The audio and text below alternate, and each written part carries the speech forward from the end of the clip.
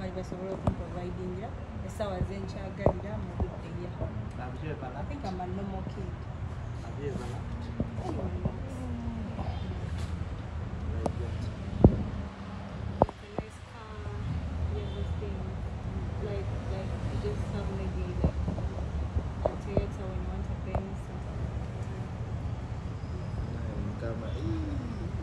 So everyone lacks. Yeah, I understand.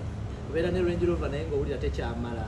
Yeah, you feel like you want something else. Maybe a Jeep or Bubba. Na ine Africa million inga tugenda ku governor mu Range Rover.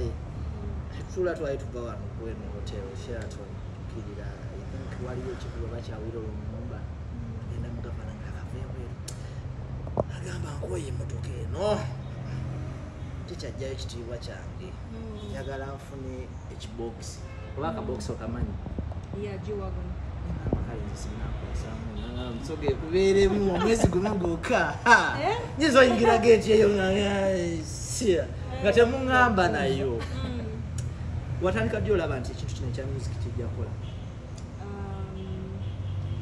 Otandise oyimba professionally. Professionally, olimba rangi first of all Rasoka, Radi, Nze, Spice and Daddy Andre.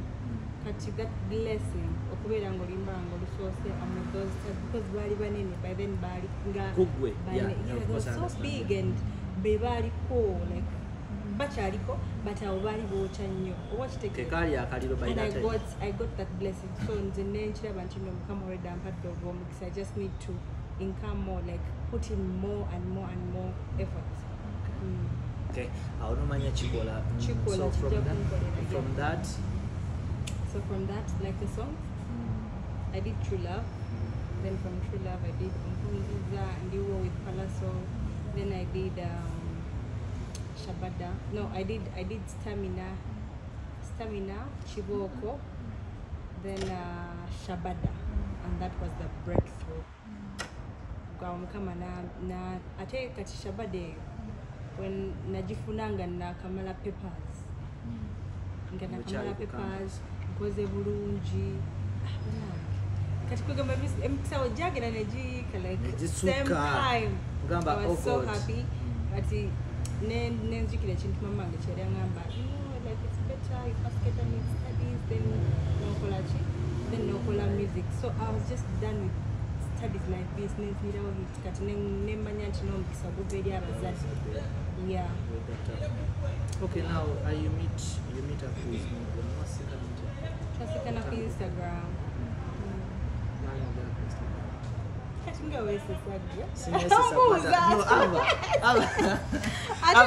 Ava, listen to me. Sinasesako by the way, and Gwampa gundi yokuseka. I was very serious because I want to. We are telling them a story. Okay. I also did to know how you guys met up. Nalababula written by Mudra. So how did you link up with Mudra? Yeah, he was actually a young texting. Na waliwo video gye twakola eyamyayi by then myayi yali yakabi. So me I just did a song and you know a challenge. Yeah, a challenge. So my sister najiteka ku story ya Instagram. Kati bwecha ku story ya Instagram Mudra najiraba. Mudra yajiraba nam texting namgamba just the artist what I want to write her a song. Kati olindoza engeri yeji yatali nnyo ku social media teyabiraba. So yena nerumbira mu inbox yange ya Instagram. Nanze nagamba I want to write for you a song. I have songs here for you. Chibi. So then gamba yes, I'm interested. That's how we connected. Then you started working. Then I know we actually never started working from there. Nitoka nituandike nyimba nga nyingi. Then after some time waliwo abantu benalinkola nabo nabali Canada. So mukubera Canada lockdown eyo bwe yaliwo nebintu nebiba nga tebiri fine bulungi. So Mudra nagamba who wants to take on like he can help musically. And I was puzzled by then. And then mugamba it's okay, let's do magic. Natandika okukola project yange yokusatu na breaking it up through. Twasooka okukola project biri Stamina nekibooko project eyokusatu akaji Mukama n'atuyamba. So oyina kati nyimba mmeka soka? Nyimba ne Mudra nyingi naye. No, I'm not just talking about the written songs, Demos. but the collaborations. Is it out already? Eziri out, it's just one. Naye eziri nyingi. Is it mugendo kurelease? Yeah. Okay. Yeah. No, Chichi. Why are you laughing? Why are you Was I? laughing? You are. Are you sure? Why are you laughing? I wasn't laughing. Yeah, maybe that's how you're doing. This is how I'm a happy person. You're a happy person. Okay, what else is there? Nigeria.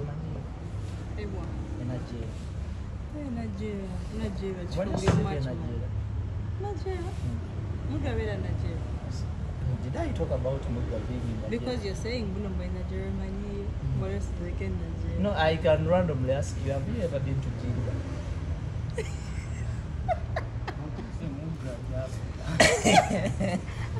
One day Alien told me, Msoga said, Mwanta, Oja no Mukola interview, Mutandika kunzijako statement. Statement. One night. Statement. No, I just want us to talk about music, so I really don't want to go in the other life. Yeah, choka bya dala sulanga yo bambi. As the time you used to move with Mudra almost every day. Was that a friendly relationship? Friendly. Till now, we are still friends. Yeah. How breaking up? Your friends in the Michal Bachal. Breaking up. You have the coin. Pakala. What are you dating?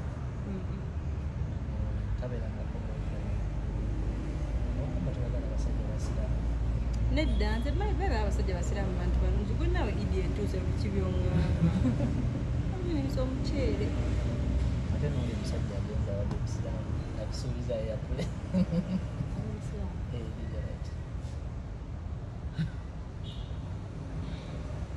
naye nga idi etuuse tonzijjamu kugambulire kwegayiridde nze siri mukyala musiraamu bajja kwenyuma omuceero nandiisaku idi nizobula ezirisa omukazi nga sizeewola sagala nemmere gye bafumbye nga yabangi sagala neya restaurant.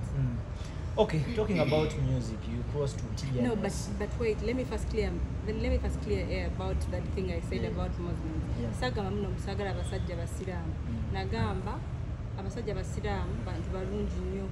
Naye the only problem is dating a man who is Muslim nga tokulidde mu ddiini. So nga kigenda ku affecting abaana. So kiba kintawanyamuko okubasomesa eddiini. Yadde eddiini nsobola olisoma nga nkuze naye sibangu ono alikuliddemu. Naawe ng'omuntu kiba kiku affecting okukimanya nti okuze nti omusajja alina ofuna abakyala bano. Ekyo sina kirowooza. Anti omusajja omusiraamu aba alina ofuna abakyala bano. Era omwana akulaba kimugamba. Ekyo kati mba nafuna omusiraamu ng'ali contented ku mukyalo omu because then nina ebbuba. Are you dating someone? Yeah, I'm single. Very single. Musajja gwange asagala bagamba bisaanizo wano mugendemu for one mwezi nga taddamu mwezi gumu nga badde tugende ewagundi tugende mu tuddeyo mu music. You cross to TNS. Ebintu bitambula bitya? ebintu byakabi nnyo waliwo ntulawanenga mbowanayi kyobamanya byakabi. Ola buli lwokola ne Jeff Chiwa tubeera ne higher expectations. Walibaddeko ku pressures kati nsi naawe ntunuulira muwapimuza. I call him the biggest manager Because in this he's country. big, he's big, yeah, and he's he has very worked big. with he has made legends in this country. And now you working with him. Tekinange gye kikuteekako pressure. Me, I believe in God, and I know I don't go on anyone's pace because tewali yandeeta. It is God that blessed me nampa talent nangamba nti kati ojja kuyimba. So it's God's pace gye ntambulirako sitambulira ku pace ya muntu yonna. So it's not people abalina okungamba mbuna ekyokukola mbuba like you're supposed to be big, you're supposed to be mukama yakukola. Waliwo abantu abalina talent naye nga omuntu gwolaba gwe gwozala wambuna obuye talina talent yali kuki yali ku top ate gwe gwogamba muno mbu bano the very talented what abaana balwaki tebabalaba best vocalist biki nga tekiggwa nga tekiggwa nga kiganye kitegeeza obaako oyo mwoyo wa mukama like you're blessed by God, you're supposed to be oba ki olina okushininga paka kasi. Okay. Byutaweyo eyina engeri yonna gye yali affectingzeeko obulamu bwa bulijjo. Have you ever been there and distressed because of your beauty? No. Yeah, maybe the only thing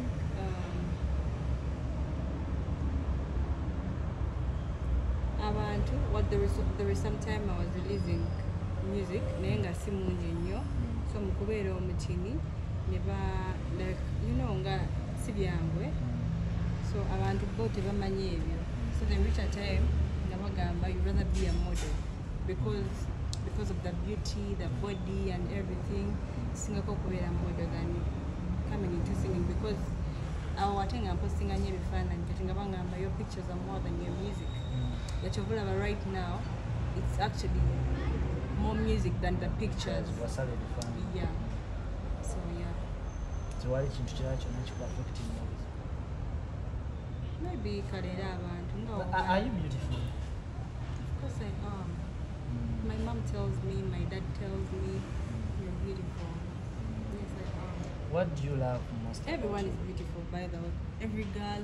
We are all created in God's image. Ate Mukama so creating a chibi. So we are all in God's image. Yeah.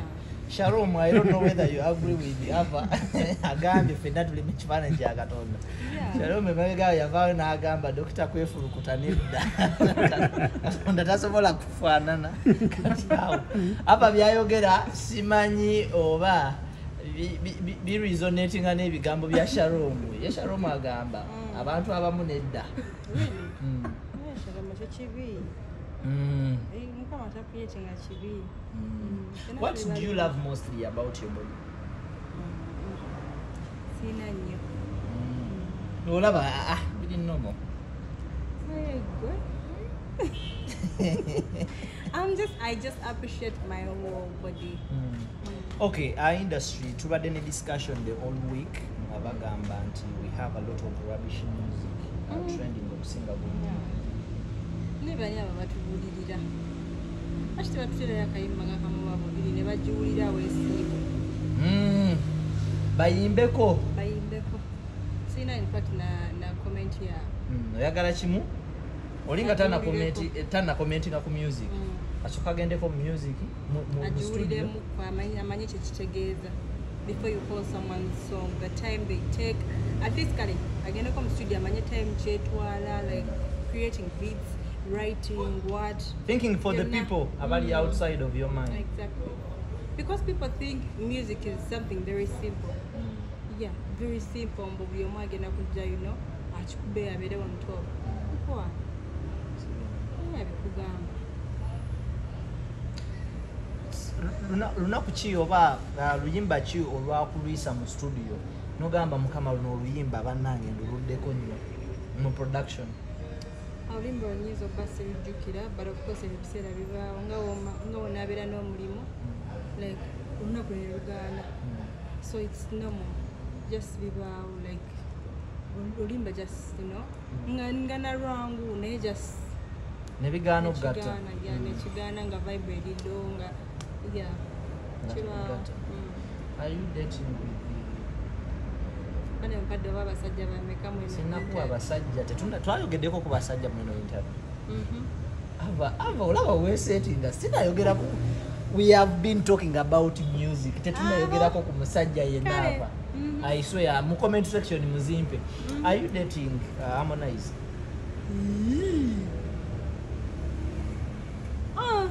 No. The answer is either no or yes. Of all people, because no one to crossing any border. Jesus Christ. Ekitegeeza tukomewo wano. You're interested in here? Okay, tukomewo wano. No, I'm not. Today you're in Tanzania. So I saw you in a video with Harmonize. Nabalaba mu video ne Harmonize. What is going on between you and Harmonize? Harmonize is a friend. Friend? At what level? Just hi friend. Yeah. Her friend should go at his place. Negwe. Stop it. He's a friend and he's a friend to Mudra and Laika and yeah. Ne baida na balaba mwali bangi. It's not specific about you, just that katichira bikati. Actually when I was an interview nina chempula byemu. Do you feel affected when you go for an interview? Go get up music and then they start asking you about music? Yeah, I really feel affected because I want it to be about music. Then Oba Akatuka, this is what most of the presenters do. Oba Akatuka, instead of talking about music, no, I think they want to just spice up their thing, so just what you get time of spicing and I made music. Okay, what plans do you have for yourself as Ava? I'm looking at international collaboration in like 2 or maybe 5 years or 4 or 3. I want a collaboration with Arista. Yeah, and you'll be my Mujulis. And that would be a nice one, by the way. Yeah, so I'm looking. Why are you I talking want to about take 5 it years? to Why not now? Why not next year? Why not next month? Yeah, because I believe in 5 years. I'm actually not saying 5 years, but in a period of that. I'm just estimating in a period. It might not be today or tomorrow or next year, but at least in that period of time. There's a time Uganda was on top in East Africa, and then boom, right now Rwanda What do you think is the problem? Actually, don't know much. Because everyone has their arts. Simani church too. Naenze njakole kisoboka. Pray for you. There's a lady trending on social media. She shared her comments about you. The comments that I cannot speak out. How to say about you. Unfortunately, I have to be honest. Simumani mchala. Na I know Limba, Nano Limba Rockline and or something like that. She came out and said something about you. Kosko mchalo mumanyola. Naimba Limba. Abatalina nyimba tetubogera. Tomanyi. Bantu tebalina music banonye balandira.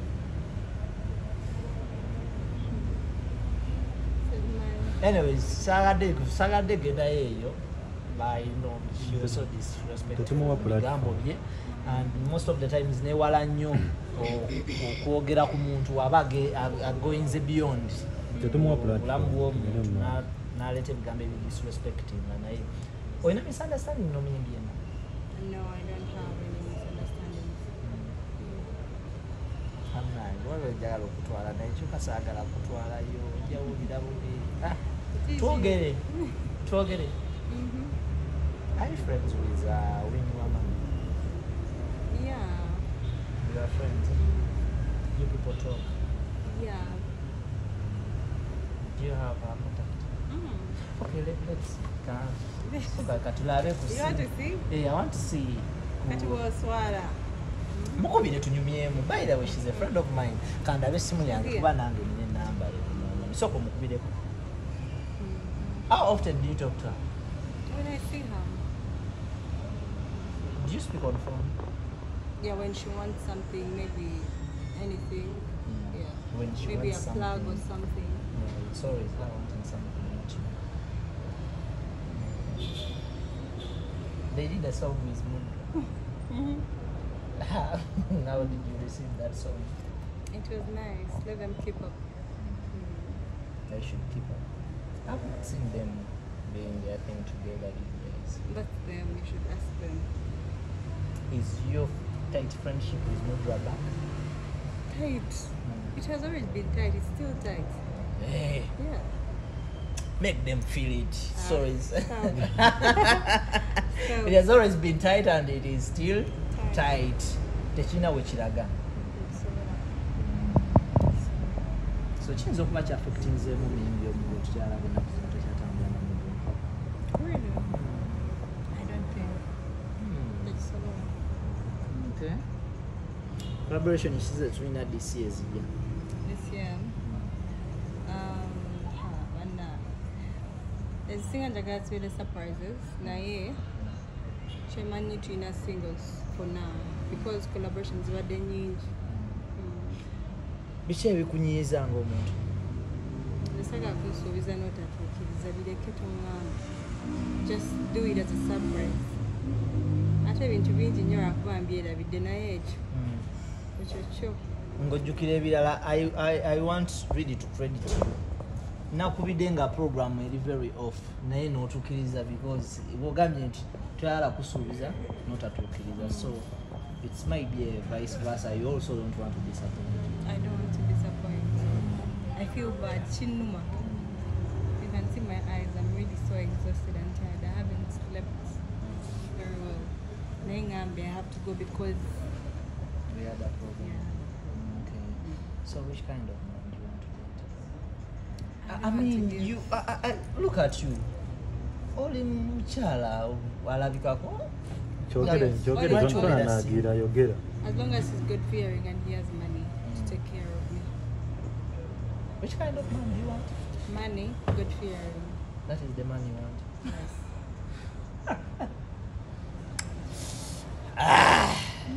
Steve Kesha oba ovuddeko. Musoga. Oscar oba ovuddeko. Nze tuba tukyasobola oyiyiriza. Kuba kati nze mba mbalabalamu akasa ne omusaala gwange gusobola ogatta. Agala tunda. When I talk of money, I mean money. Okay, who is your friend in the music industry?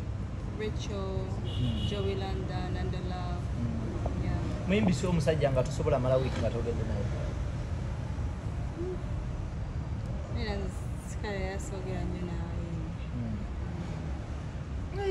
Nabadde gundi yalabye status yange n'angamba, hey, is Ava coming? Oh, I wish I wasn't busy.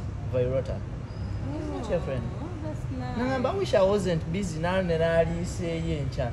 No, I wish I worked next time. So how He's often do you talk? my brother. Such a sweet brother. I know. Yeah. Virota, thank you for being such a sweet brother. What a brother you is. But you guys, Beretta is a very But cool kid. I'll I question love tag him. it. Cool. I want to use the word cool kid because I'm not saying he's a kid, but like just it's a word cool kid. That, Yeah, you know, like I it's know. cool. For us in Stardom, we know what you're talking about, man.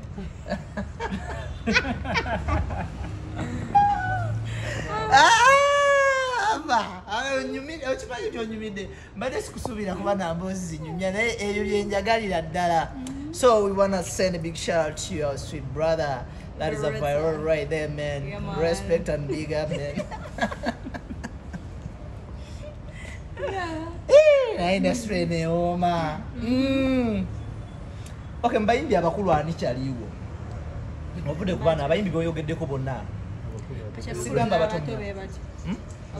You talking about your generation, Virota, Rachel Ray, njalo mubali abakulu. Baluddewo ko Misa kiyinza obeerawo nga gundi ani Salongo Siraji kyaliwo.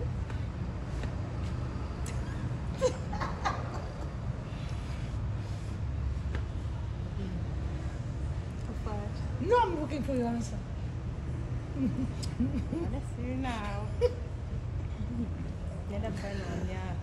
Producer akojja kajjamu. Wabaddeyo mu Naalu concert. Ne mwennyini